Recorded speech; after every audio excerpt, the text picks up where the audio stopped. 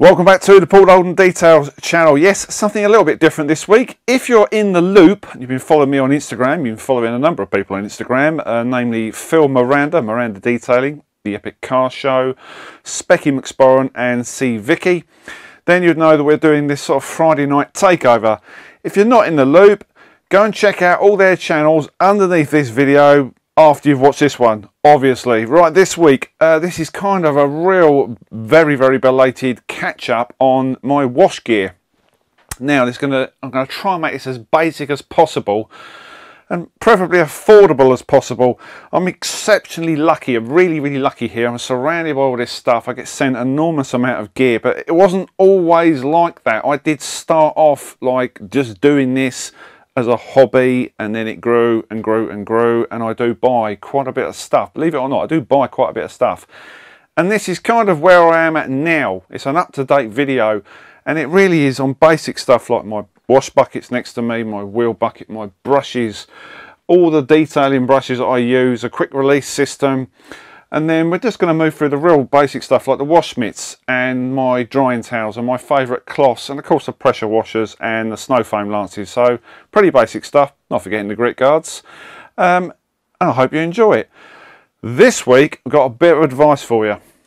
So this week we are combining vegetarianism with pest control. Yes, if you get those things called flaffles, those Moroccan things I believe, these spicy things that look a little bit like meatballs but certainly don't taste the same, put them in the microwave, keep some back as spares obviously, let them set overnight, and they set like cannonballs. I knocked a fox out last night. That's just stopping going through our bin bags.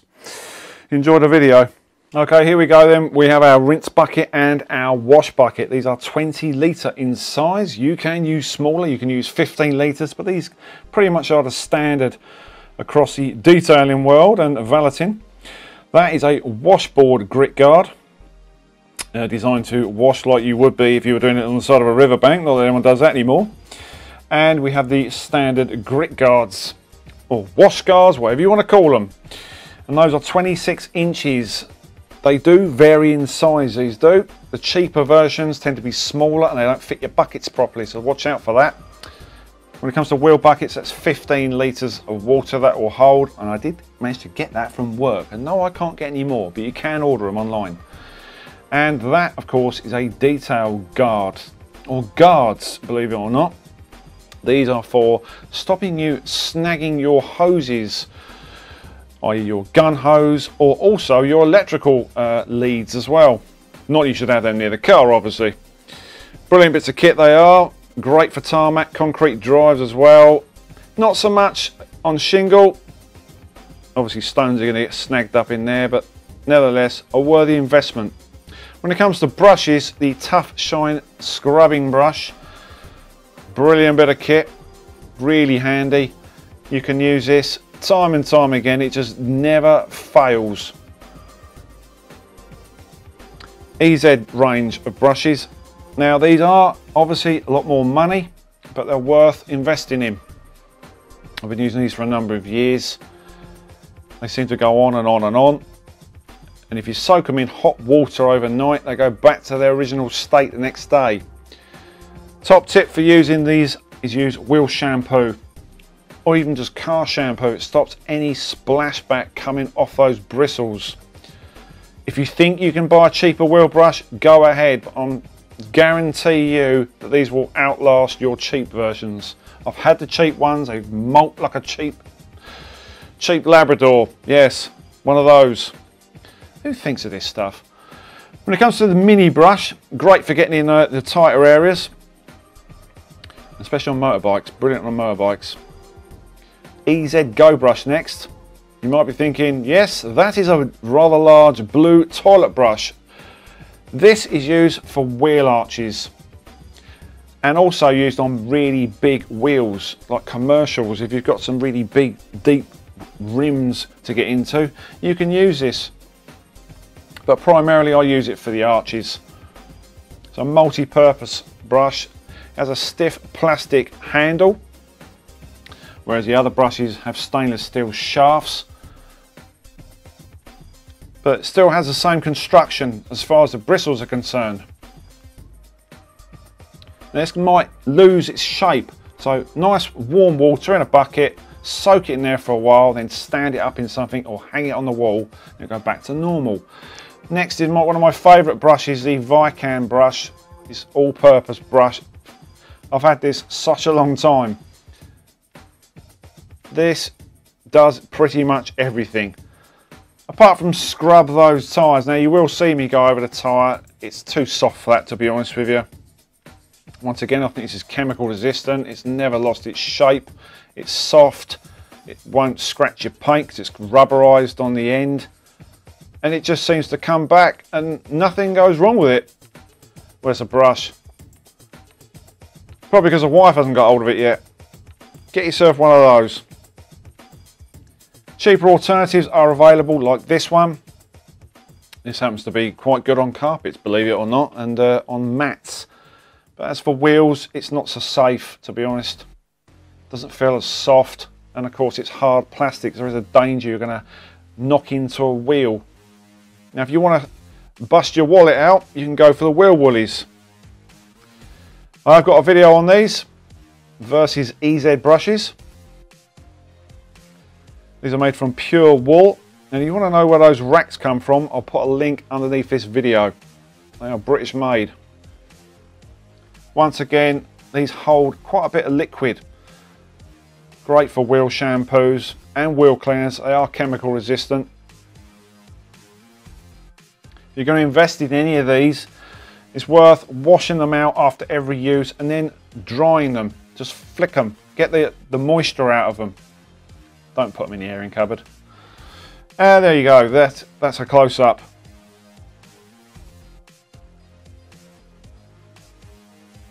All ready to be used again. Now if you're going to go on the sort of nastier side of detailing or valeting, the commercial side, you might want some of these. These are the chemical resistant Atlas brushes. The first one is a soft one and the second one is the more brutal, I should say, for engine bays. That's a stiff one. Around about £11 I think these are. Yes, I did use it to clean the truck all those moons ago, doing the wheels. Obviously these were caked in brake dust. They need something with a bit more stiffness to them.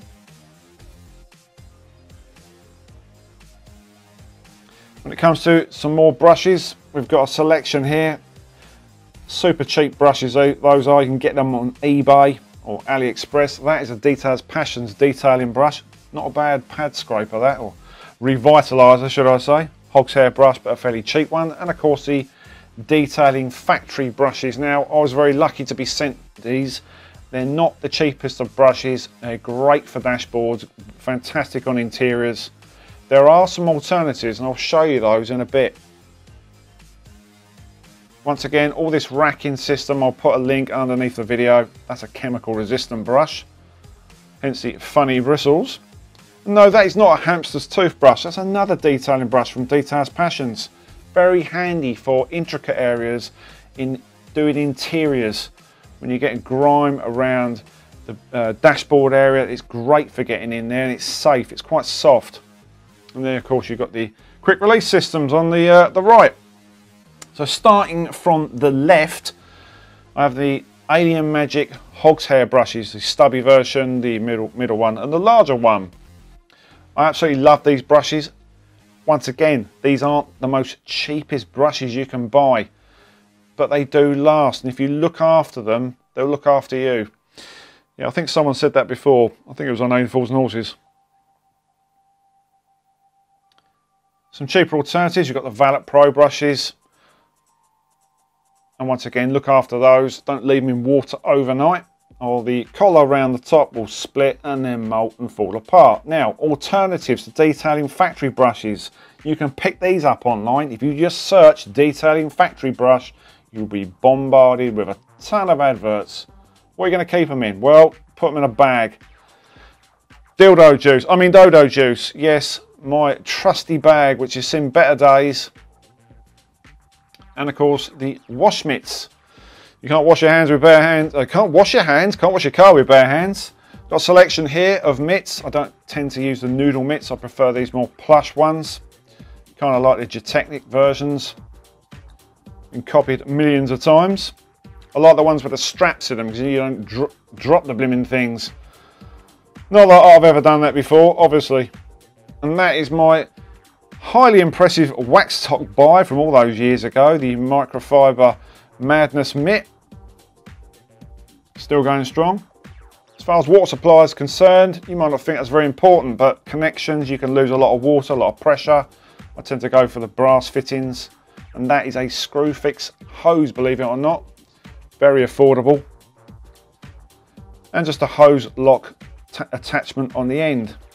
Now, as far as pressure washers are concerned, I've got the Nilfisk C135i.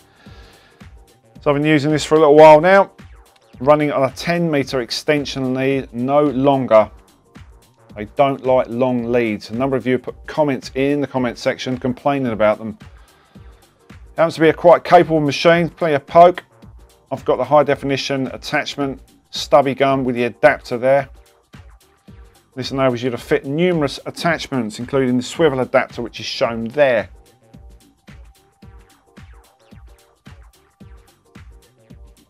So you can pick those extensions up online, and you'll also pick up one of these. It's normally linked at the bottom of my videos. Just check the prices. This swivel coupler. This enables you to crank the nozzle and then get underneath the car, get underneath the arches and the lower parts of the car. Also, I have a hop-up part. That is the hose. It's a 10-meter hose, but it's reinforced. You can get those from direct hoses or high definition detail. So I didn't always have this machine. Something like 6 years old. This machine is the Nilfisk C120. It's light, it's affordable. You can get these for under £100. You're probably thinking, well, if you're doing this, you're doing videos, you need the best of everything. I didn't always have this. Yes, I cleaned a truck with it, believe it or not. It was a long day. I could have done with more power, a bigger machine, but it did the job. It certainly earned its money on that particular day.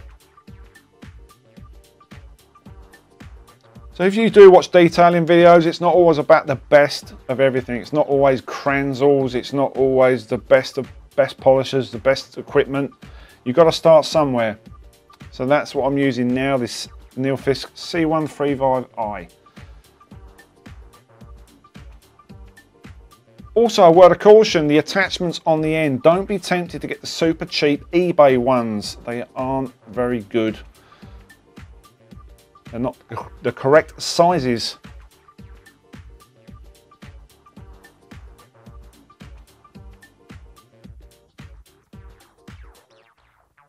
So talking of attachments, I have a number of Snowfoam lances. Starting from the left, that was my original Golden Bird detail one. And then I swapped it over to a quick release system. The bottles are from Golden Bird detail. That's the Jack Daniels style bottles. You want to know where those come from. Who doesn't like coloured Snowfoam, eh? I get the neighbours talking. And then the Gleam detail Snowfoam lance. Now this just delivers it slightly different. There's not much in it between these lances, the way they actually deliver the foam, but this is very slightly different in the way you twist the end, and it's just minute changes. It's all personal preference, to be honest with you. It still gets the foam on the car, and that's ideally what we want to do. And yes, it does make a slight difference with a more powerful machine. That is the wide neck detailed online lance. Happens to be my favourite one, this. You can mix up your Snowfoam or your APC in a jug and just tip it in. There's no faffing around with funnels.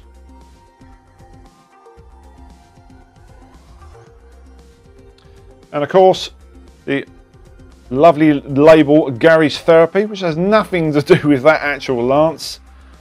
That cone-shaped thing. This is to save yourself product. You don't always need all that product. At times I put my lance back and it's got a couple of inches of Snowfoam left in it. So if you get one of these, just use it all. That should be enough to do your car. The only downside is you might have to cut your pickup pipe because it's quite a short bottle. So just bear that in mind if you are going to use one of those. And that's it as far as the wet stuff's concerned. So what about drying? So what about drying towels? Now I have got a blower and I do use it a lot, but drying towels, put your teeth in, Paul. This is the Monster Shine Car Care Humphrey the Camel Towel. Now, not camel toe, it's got an edge on it, but it's soft. You haven't got to worry about that. It is a machined edge, but it's very, very soft. The second towel I've got is from Ultimate Finish, and it's a German name, and I can't pronounce it. Something to begin with H. It's probably the most expensive towel I've got, but it is super thirsty and very, very plush. And I do use these in conjunction with a blower, believe it or not. And the last towel is the latest one from Alien Magic. And this thing drinks more than I do on a Friday night. It does get heavy pretty quick though. I've got to warn you guys, it gets heavy. When it comes to microfibers, there's a number of different microfibers. These are the latest ones. These got sent down by Andy Miles Drive. These are the Rag Company ones. And then of course you've got the advanced microfibers from Valet Pro.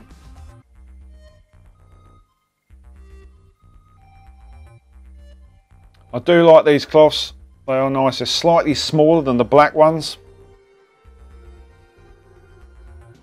I don't leave any residue, I do like them. Just don't put them in the kitchen, because you know our indoors will take them. So when it comes to general purpose stuff, like when I'm doing machine polishing, I tend to reach for the high definition detail cloths. These are the red ones which you've probably seen me use in different videos. They're highly affordable. Chuck them in the washing machine, they just come back for more. And that is it really, ladies and gents. That is my very basic wash and dry kit. Okay, so that is my basic wash kit. And it really is stripped down. I've tried to do this as basic as possible. Obviously there's quite a few brushes up here to go through. You don't need all these brushes. There's interior stuff over there. I've got a steamer, all the machine polishers. We're not going to go through all that. What I'm saying to you guys, you're probably watching this thinking this is going to add up a lot. This is going to cost me a fortune. It doesn't have to. This is just a rough guide. But what you have to remember is there's two main very expensive purchases in your life. One is your house, if you're going to buy your house, and the second one is your car. And obviously weddings and divorce, engagement rings, that sort of thing, but really it's your car. Cars on the road these days, £50,000, £30,000, 100,000, 200,000, all the way down to £500. It doesn't really matter. If you want to look after your car and protect your investment, these are kind of the bits and pieces you could probably need. Lots of people are going to watch this and go, do you know what? I couldn't give a monkey's. I'll just go and buy another car. They're in a different league. I do know people like that that drive Porsches and Ferraris and they couldn't give a monkey's. They don't care about swirls. They don't care that the fact it's covered in crap and it stinks when they get in it. There is a lot of people out there. This is for the guys that want to look after their cars and girls and they really want to get into car care. It's a very, very basic, rough guide. So hopefully you'll get something out of it. I'll try and put as many links underneath this video as possible as ever. If I miss any, just chuck me a message and I'll try and get hold of the link and stick it in after. Thanks for watching, guys, and please go and check out all the other channels below this video. If you haven't already, go and support them. I think the next one up is Civicky, so if you're into your Hondas and your car care, go and give her a watch and make sure you subscribe to all of them. Thanks for watching, guys, and we'll see you in the next one.